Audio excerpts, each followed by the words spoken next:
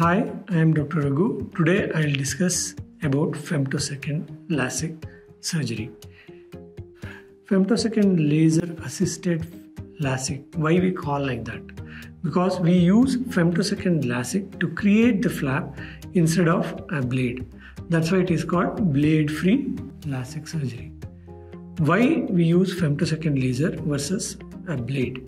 The reason is the accuracy of the flap thickness what you get in femtosecond LASIK is very precise when you compare it with microkeratosis LASIK. How femtosecond LASIK procedure is performed? First, we do basic examination of refractive error, and then we apply something called topical anesthetic drop, and a flap is created using femtosecond laser. And then the flap is lifted.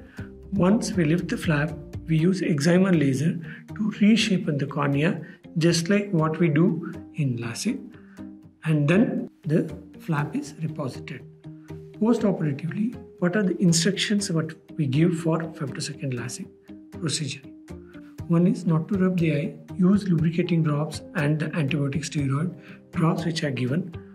Try to take rest as much as possible. Avoid artificial gadgets like laptop, desktop or mobile or TV for at least 1 or 2 days.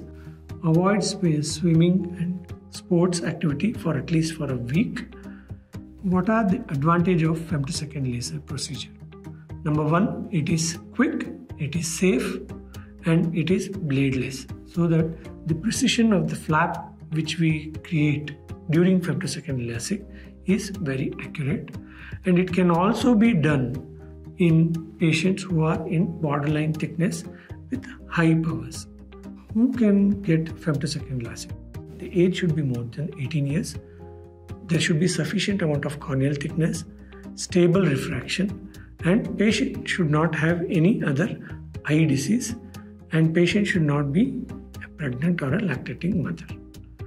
Also, if you are eager to know more, you can go through the description below and find links to Medfin website and more videos on LASIK and Femto LASIK and Smile. Thank you and see you in another video. To know more, talk to a Medfin expert today.